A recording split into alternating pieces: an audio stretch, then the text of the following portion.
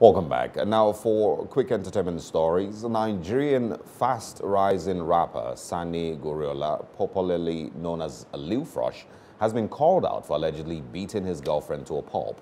The rapper, who is signed to Davido's record label DMW, was called out by the brother and manager of the girlfriend, Gift Camille, on Monday, October 5, 2020. According to Camille's brother, Michael, Lil Frosh has been assaulting his sister for a while now. Michael also shared screenshots of several chat conversations between Lil Frosh and himself, where he pleaded for her forgiveness after assaulting her. Hello, hope you enjoyed the news. Please do subscribe to our YouTube channel and don't forget to hit the notification button so you get notified about fresh news updates.